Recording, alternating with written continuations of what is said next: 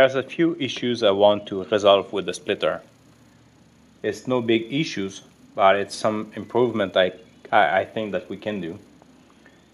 The first improvement to do is inside of that box wedge. The split action makes the lug to go sideways, and then as you can see, you will see they are going on the sides of the splitter.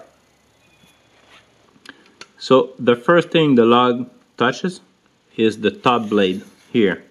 So it split the upper half and the bottom half. The bottom half is going next to this blade to split in two halves. This way. And after that, further away, there's this one that is going to split again in two parts. This one is a center bevel blade, so it's being angled on both sides. This one, I don't have any choice to angle it on only this side, because on this way, the lug cannot go back on against this blade, so it's going that way.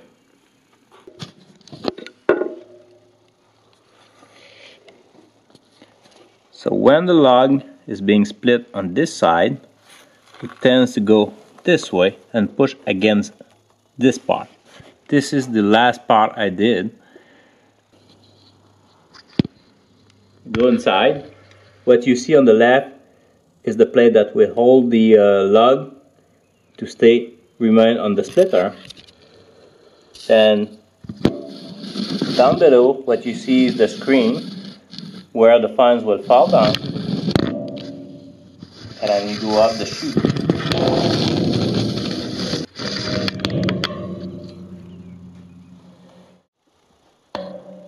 When the lugs come out, they could not hang on the chute, so they are just going to follow this. They are not going to catch anywhere. When the lugs come out, they should go straight. That's theory. In real life, when pushing lugs, it's not always going like this. So what happens next? You do like this, and next lug is going like this, and you get tangled up. Worst case scenario is that you get some kind of setup like this. It will push like this, and then hopefully this one will not hang up there. And then this one, if I push like this, then you get some kind of a push against the sides of the chute. The chute is a 1/8 steel sheet, so it could not withstand that kind of a push. So why is this happening? Actually, the lugs are quite long. This one is 21 inches. Yeah, this one too, 21 and a half. But yet the chute is 26 inches wide. This is why I get this kind of phenomenon. What I'm going to do is to add some kind of a separation in between the left and the right side.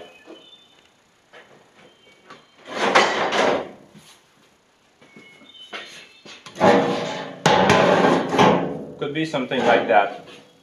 I have to make sure that the lug will not catch at the beginning of the separation. But lugs are not likely to get sideways. If they try to do it, they should always follow anyways. So that's one modification I want to make. Here is another spot where I want to improve. That's where the cable come in and come out from the hinge point. In theory, it's a good system. Practically, it's not a good system because this cable is always rubbing against the other. And as you can see, this cable is pretty much damaged.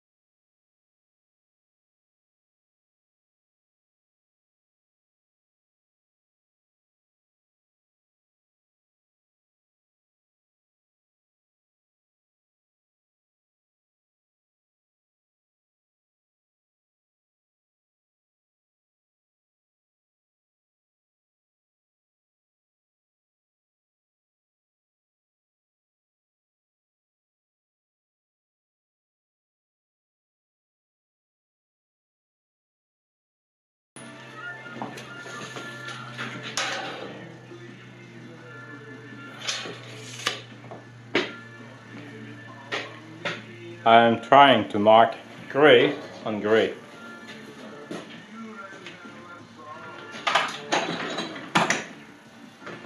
Might be better with yellow.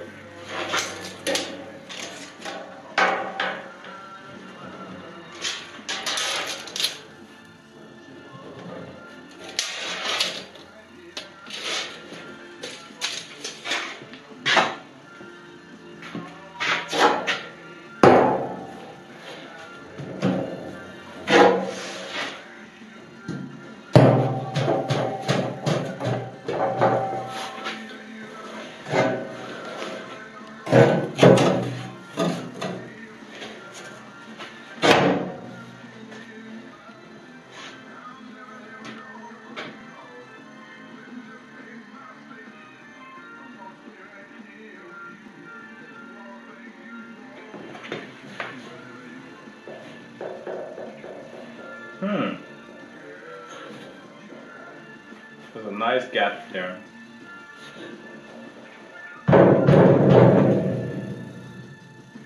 Not going to come back.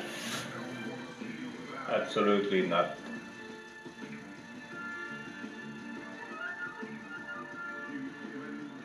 Well.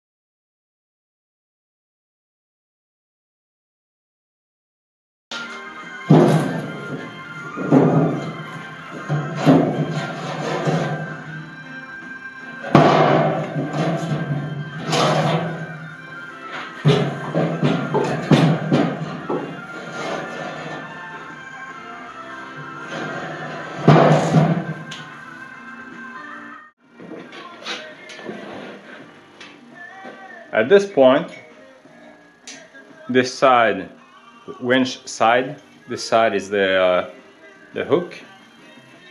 So I do a wrap around like this, and what it does, you can see at the bottom,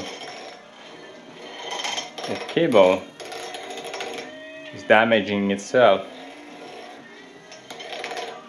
The idea to make the wraparound is that even if there's a band, it will still always go through the center of the pivot, the pin.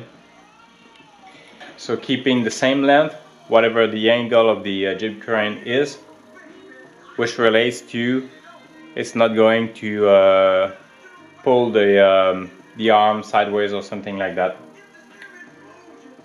So I have to figure a way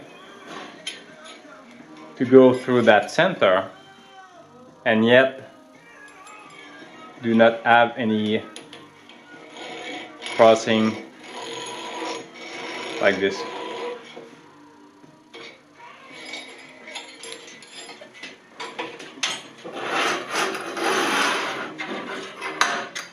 My idea is to get some kind of pulley on the sides that I could wrap around like this.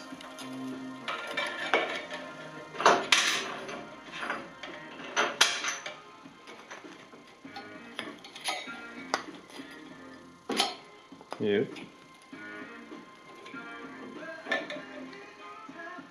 So whatever the rotation is, it will always have to go through that center. So the travel of the cable is always the same, whatever the angle of the jib crane is. So I want to confirm that what I'm thinking will work. So I'm going to have this end free, hook this end arm. I'm going to tamp it down to make sure it doesn't move.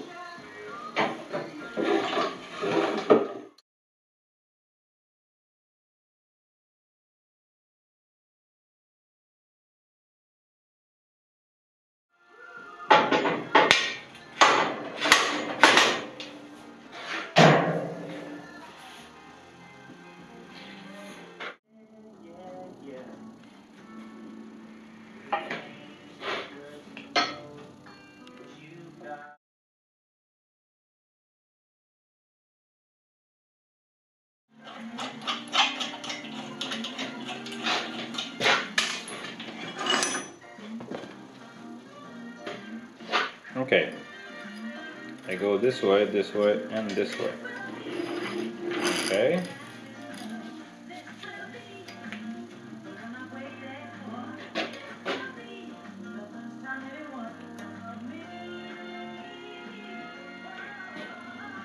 So I'm holding both ends of the wire. I start from straight. It pulls like half inch. Half inch is not too much. Actually, it can help me to bring back the logs into the splitter. So that's how much loose I get. Not too much. And if I go the other side, not too bad too. I'm close. Really close.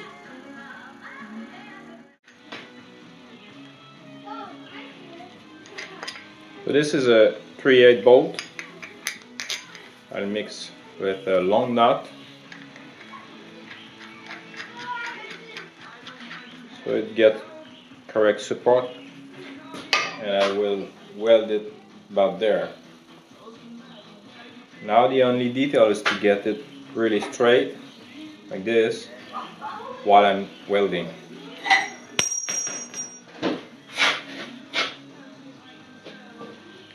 I'm going to keep in between just enough space to put the wire in.